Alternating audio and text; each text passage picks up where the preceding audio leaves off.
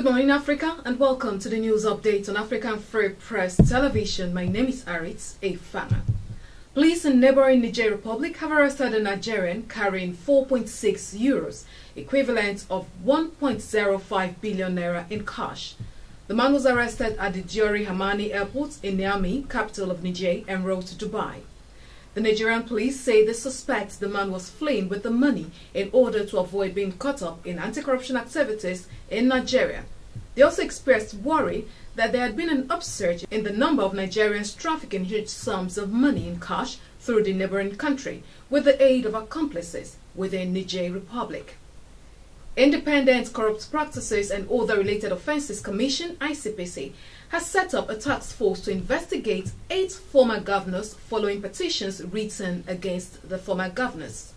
Those to be investigated include Alhaji Rabiu Kwankwaso of Kano State, Chief Rotimi Amechi of Rivers, Alhaji Ibrahim Shema of Katsina, Sullivan Chime of Enugu State, Raji Fashola of Lagos State, Godswill Akpabio of Akwa Ibom State, Martin Elechi of Ebonyi State, and Alhaji Sule Lamido of Jigawa State.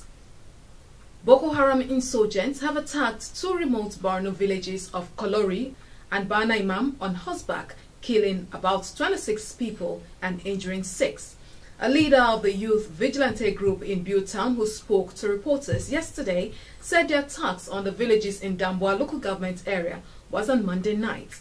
It is believed that 18 persons were killed in Kolori while 8 were killed in Bana Imam village. More than 12 people were said to have been injured.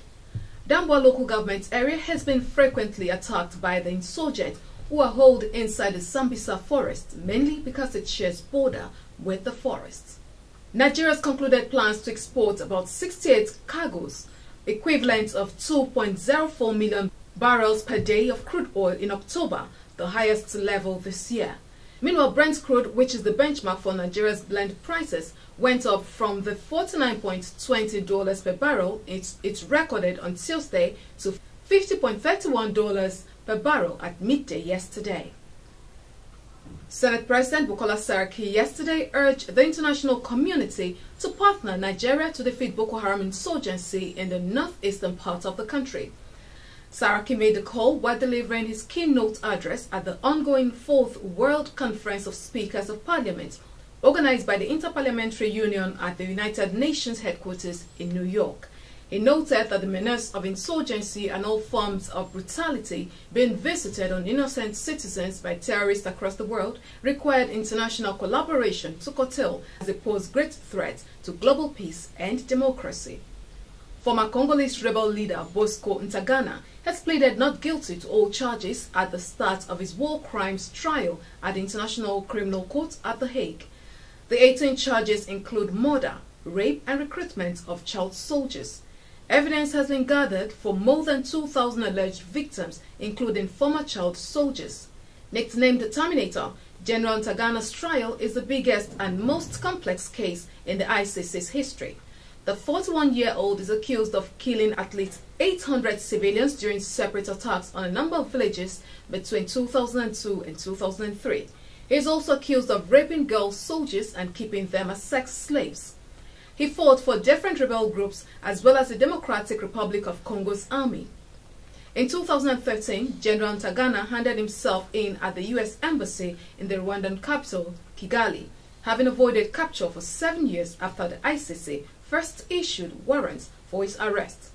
Bosco Ntaganda was part of the UCP rebel group led by Thomas Lubanga, who in 2014 became the first person to be convicted by the ICC. An arrest warrant has been issued against Guatemala's President Otto Perez Molina.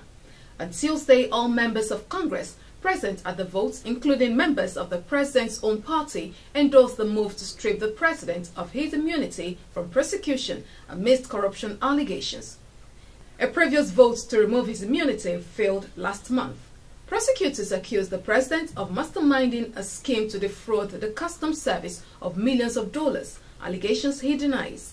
The president, whose term runs out in January 2016, has been barred from leaving the country and will be summoned to appear before a court. The detention order was signed by Judge Miguel Angel Galvez. The main railway station in the Hungarian capital, Budapest, has opened its doors to hundreds of migrants after a 2-day standoff. But a public announcement said international trains to Western Europe were suspended indefinitely.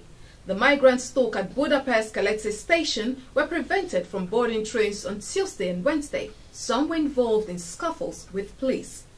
They had bought tickets after Hungary briefly appeared to abandon efforts to register migrants, allowing huge numbers to board trains to Vienna and southern Germany. It is not immediately clear why authorities decided to let the migrants enter the station this morning. The number of migrants entering Europe has reached record levels, with 107,500 arriving in July only. Germany expects to take in 800,000 migrants this year, 4 times last year's total. The surge in numbers has created tension and disagreement over EU's migration policy. On Wednesday, Germany, Italy and France called for fair distribution of refugees throughout the EU. EU Interior and Justice ministers will meet in Brussels on 14 September to address the crisis. For more news, you can visit our website www.africanfreepress.com. Like African Free Press on Facebook and remember to follow at African Free Press on Twitter. My name is Arite. Relax and enjoy the rest of our programs. Good morning, Africa.